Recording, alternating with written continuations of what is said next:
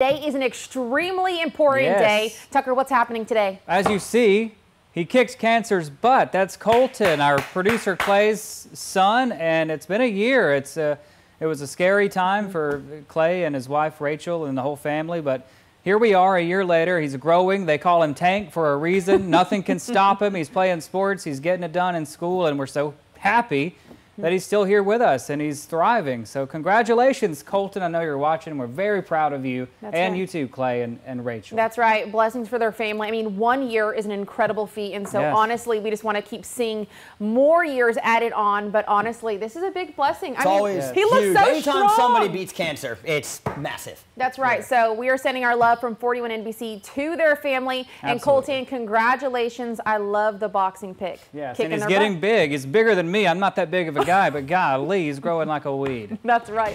All right, thanks for making us part of your night. We'll see you back at 11.